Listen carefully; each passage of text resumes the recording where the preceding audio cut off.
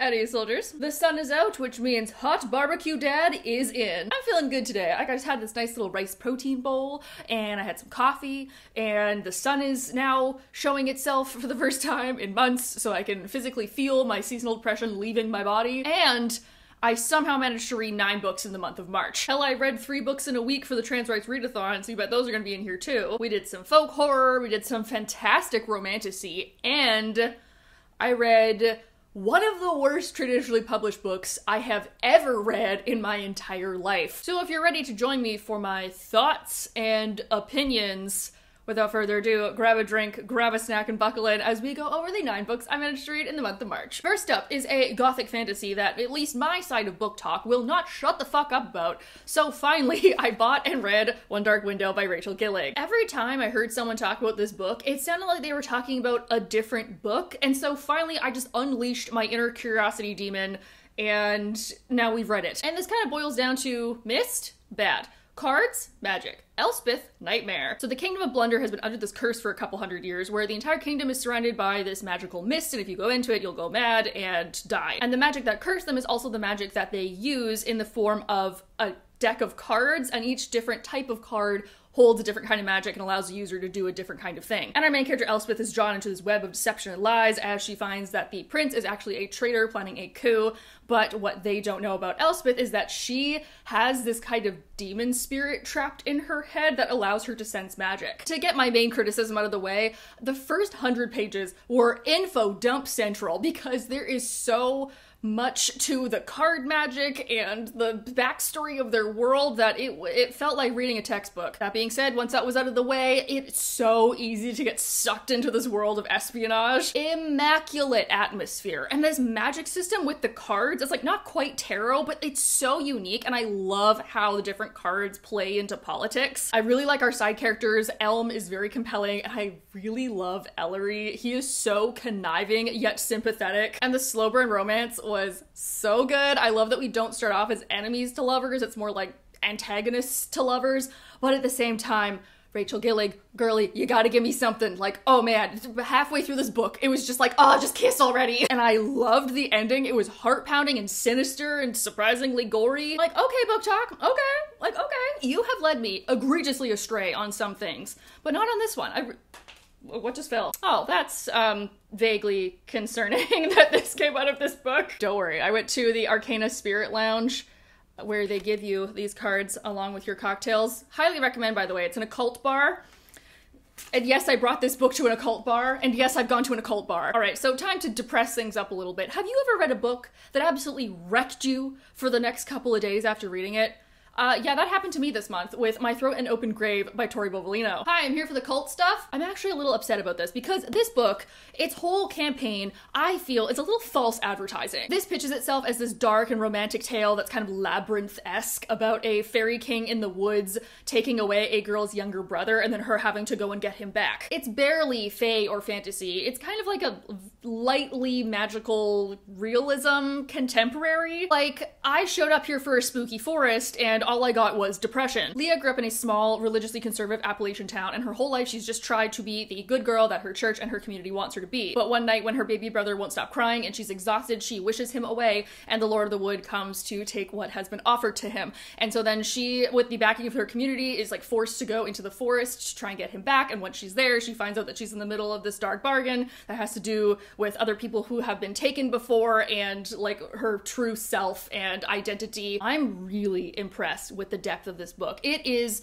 90% religious trauma and then like a single espresso shot of folk horror. Leah is struggling with this religious upbringing, so her internal monologue is very depressed and at times suicidal as she thinks about what it means to be a good person. Purity culture and the guilt and the shame that are pressed on girls. Tori Bovolino nails this slow, creeping sense of dread that just gets more and more horrifying with all these small reveals, and by the end of this, I was sobbing. Like, I cried on public transit. I was devastated by this. The visceral feelings that this brought up. But ever since I finished it, I have not been able to stop thinking about it. So I think this is a book that's gonna stick with me for a very long time. And then the next 3 books are ones that I finished for the Trans Rights Readathon, which this year ran from March 22nd to March 29th. So let's get into it. I read 3 new to me authors, with this first one also being a book talk darling, at least in my circles. And I've been waffling about getting it for a little while, but this readathon gave me the teeniest, the tiniest, the smidgenest, the crumble of an excuse to go and buy it. So I did. And that is the romantic dark academia semi-gothic that is Modern Divination by Isabel Agajanian. 23-year-old Aurelia Schwartz gains top marks at Cambridge by day, but by night struggles to hide her failing green magic. But when another young witch is killed at an academic event and it looks like a power-hungry witch is out on the hunt, she and her rival Theodore Ingram escape to a small seaside town where his family has a hidden cottage, and the two of them are trying to solve this mystery while also maybe falling a little in love. This book is Earl Grey tea and crow's wings and getting trapped in open fields and rainstorms.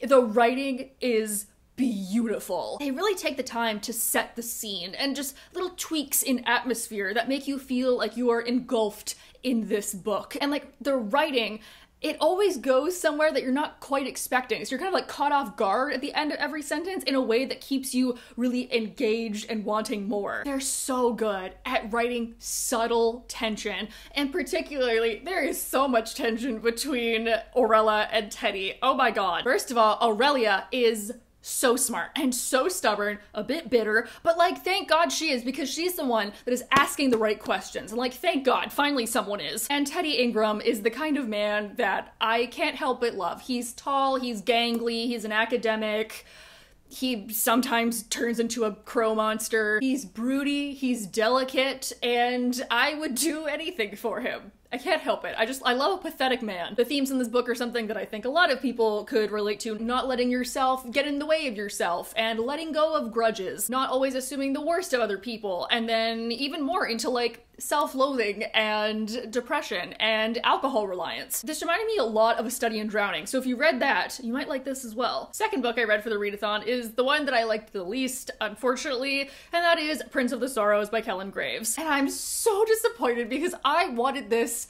to be everything, and unfortunately, it was not. This was pitched to me as like fantasy romance, cruel prince but gay, and I was like, that is checking all my boxes, that is floating my boat, that is putting fruit in my fruit bowl. I don't know. There's a lot of really cool ideas that just weren't done to my liking. Our main character Saffron is a changeling baby who's been living in the world of the Fae, and he's kind of like a servant to this big fairy academy, and he ends up accidentally bumping into and getting the true name of one of the princes of the Unseelie Court. So the two of them strike a bargain that the prince will help him get his academic scholarship, and Saffron is trying to find a way to break the guise that allows him to remember the prince's true name. And then, oh my gosh, there's somebody killing Fae people at the school. The two of them have to kind of make an alliance, and then like, oh my god, we're gonna fall in love. Now the things I liked about this, I liked a lot. I really love the naming conventions of the changelings. I like the relationship that Saffron has with the pixies and the Undine. There's some really cool ring magic, like wearable magic, and a bunch of gender fuckery, which is always a treat. And though I like the idea of the Fae being cruel, because this is mostly a like Gallic and Welsh type of fairy, they're just so mean to Saffron. And I didn't love the character development. I know we're doing an enemies to lovers type of thing, but like Sylvan, he's just too back and forth, cruel and nice, without a solid foundation of empathy to kind of show him working through his prejudices or his misinterpretations, like for me to really feel attached to him. And then Saffron is just like so painfully naive. And even though I like the second half way more than I like the first half, I was getting this emotional whiplash between the characters as they both jumped ahead and then like regressed in their character development without a good reason other than like the plot needed them to. So I felt like a lot of stuff was wrapped up in here that just needed to be wrapped up to like make the story happen, but like it felt like there was so much opportunity to just like leave it open and then like write something else into the sequel. So if it's for you, it's for you, but unfortunately these queer fairy boys are not going to be resting on my Fae Magic shelf. And lastly, thirdly, is a book that I got sent from Rainco's Books and Tortine, and this is the queer poly POC-filled young adult fantasy debut from Case and Calendar, which is Infinity Alchemist. Oh, that was a struggle. In this historical fantasy, alchemy is outlawed unless you have a license, and all magic is highly regulated. Ashwoods hopes to study alchemy at the prestigious Lancaster College, but can't get in, so he takes a job as groundskeeper to the college and practices magic in secret. But one day, he's caught by the alchemical prodigy that is Ramsay Thorne, who, instead of turning him in, decides to take him on, and the two of them are now searching for this lost book of source that is like this magical text that no one really believes in, but Ramsay says that it's real. But of course, the mission is more dangerous than we imagined, and we're meeting new people and uncovering conspiracies and having feelings about it. This is probably the first multiverse academia that I've ever read. This straddles such an interesting line of using religious allegories to describe kind of harnessing the energy of the universe, but then it also goes into the science of this magic. A very compelling trans masc main character, incredibly smart but frustrating gender fluid love interest. We get some chill gender stuff, we get some very healthy depictions of sexuality, and a deeply invested, deeply adorable polycule. It goes into the social dynamics of being an outcast, being a minority, and of course, generational trauma, everybody's favorite. That being said, it's very heavy with its themes. Like, this basically just beats you over the head with its themes, and like, it's a YA novel that's dealing with a lot of heavy topics, so like, I guess I'll let it slide. This book is so fast-paced that I feel like I've read an entire trilogy in one book. And I don't know if that's good or not, but I mean, like, at least I'm getting my money's worth. Although I was sent this, so I didn't pay anything. Plot points would be brought up, and then we'd be done them in like 2 chapters, and then we'd be moving on. And like, the first 17 chapters of this book could have been one whole book. Like, I really wish that we had explored and deepened those magic system ties and the relationships a little bit more. So I guess if you don't have time to read an entire trilogy, but you still want a story with a very specific 3-act structure, then I guess this book is for you. All right. It's time to rant. So usually if I read a book that I don't like, I tend to give it at least like 2 stars on Goodreads or whatever, because I feel bad, because I'm like, the author like wrote a book, you know, there like were characters in it that did some stuff, so I'll give them kind of the benefit of the doubt. This book, however, 1 star. Truly one of the worst books that I have ever read. I truly need to scream about Sanctuary of the Shadow by Aurora Asher. If you like this book, look away now, because I am about to eviscerate this on the internet. A Red Tower, aka the same imprint that does Fourth Wing, this is their new romance fantasy that is about a magical circus, and there's this girl named Harrow who has powers and she's in this circus, but then the circus gets this like new weird type of creature and he's so hot, and then the two of them like form an alliance and run away from the circus together, and then like, you know, plot line happens. And I love magic circuses, and I like at the beginning we're introduced to this kind of like card tarot magic with water, and then eventually they go to this city that like the streets disappear, so like maps don't work there. Like, that is so cool. But the writing is horrendous. How in the world did this get traditionally published? There is so much telling. It is infodump central. Like, where is the mayor of infodump city? Oh, here she is. There are so many plot holes that come up even within the first 3 chapters. Like, have none of you asked a question in your entire life? Everything is over-explained. There's so many filler lines. So much of the character doing anything is because she just knew she should. Okay, but why? And the love story is so creepy because it starts off with this ethereal being trapped in a mortal form, and he has no memory of who he was or who he is or his name. He can't even speak. When they first meet, she compares him to a child. She reads his mind and is like, oh, he's so childlike, he doesn't even know how, like, what things are. But oh my god, he's like so sexy. Like, do I have to explain why that's weird? And the fact that he has no memory and the attitude of a child makes the sex scenes that begin like right away even worse. Like, what even was that sex scene? And it's so repetitive. It just keeps telling you the same thing over and over again so that the reader, we understand what's happening like 15 chapters before our main character does. And when she finally realizes stuff, she is literally dragged to that understanding, kicking and screaming. Like, How are you alive, truly? I hate this book. I have read better written, sponsored Instagram posts. Our main character does not have two brain cells to rub together, and the whole love story is super creepy. Then the whole plot line is just so convoluted, and no one makes changes, and no one makes things that make any sense. I'm getting rid of this. Oh my god, I'm sweating. Well, now that I've just spent the last 20 minutes yelling about a romantasy book that I hated, I think now it's only fair that I get to spend the next 20 minutes yelling about a romantasy book that I loved. I was beyond excited. Nay, I was Bed Bath & Beyond ecstatic when Danielle L. Jensen released her latest romantasy, A Fate Inked in Blood, and I'm jazzed to be able to say that I absolutely adored this. This was also featured in one of my last videos where I talked about heavy fantasy romantasy books, and like, Danielle L. Jensen is the freaking queen. From the author of the phenomenal Bridge Kingdom series, we get a new fantasy romance that centers Norse mythology and god powers. Our main character, Freya, is a shield maiden, a woman with the ability to channel the power of a god, and when a band leader finds out about this power, he forcibly takes her to conscript her into his own army to eventually take over Skaland. And when she's there, she meets his son along with a other band of heroes who all have the ability to channel the power of a god, and she struggles being a pawn in this new political scheme, along with maybe falling in love and finding out new things about her own power. It's a fast but consistent pace.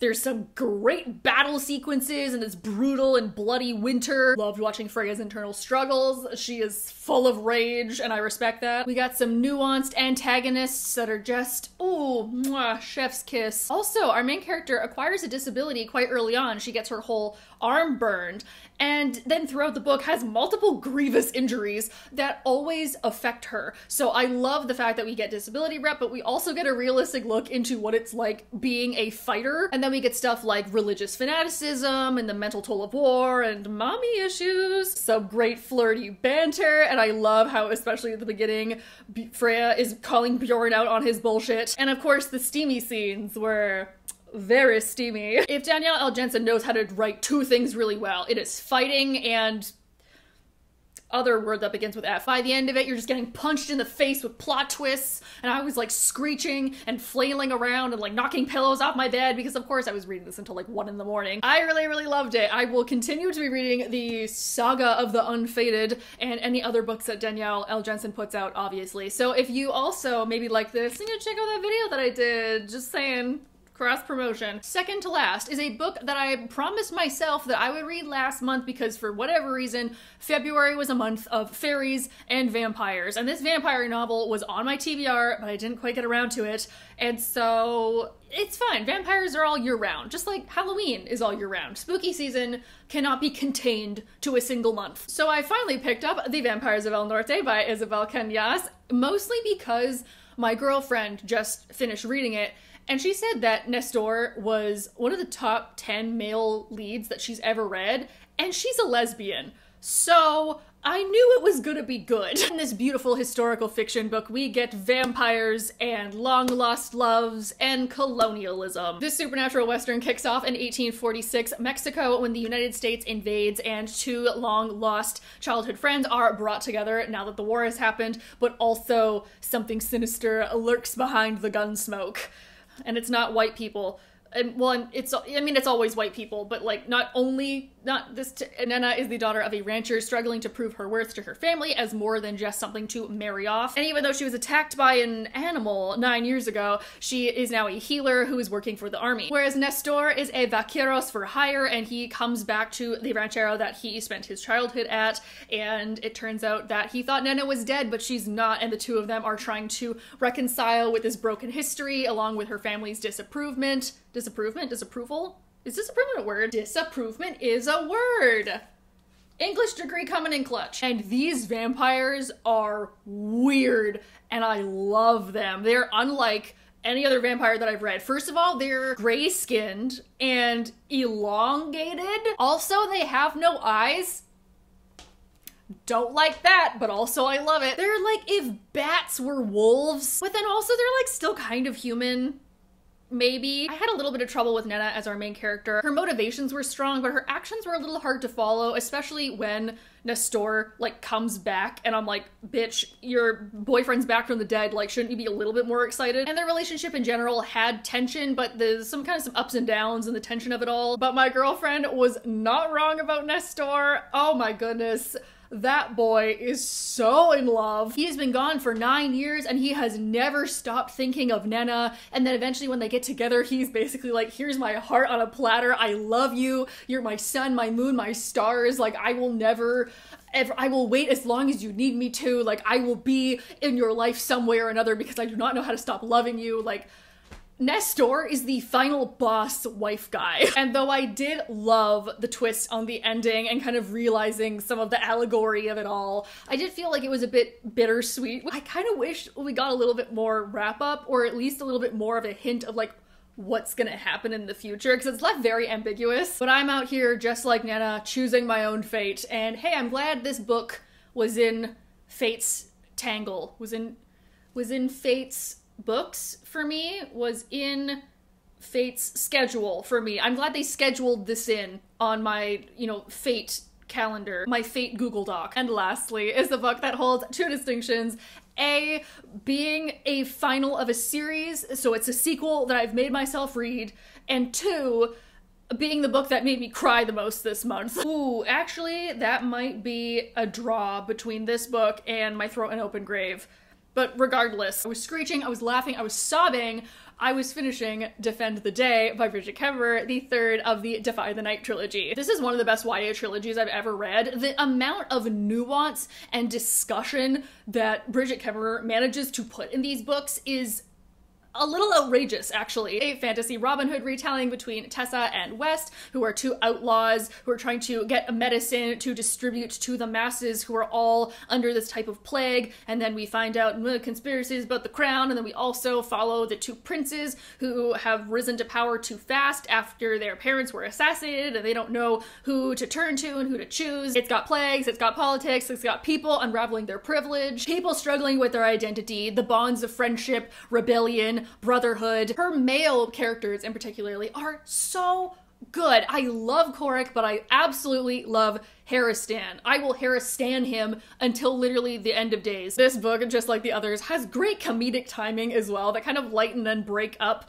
that dark, twisty political drama. And I'm all for imaginative fantasy worlds, particularly those that look into science and like medicine. I think that was a really cool take on this series, with Tessa being an apothecary and then this whole plague and like antidotes and stuff.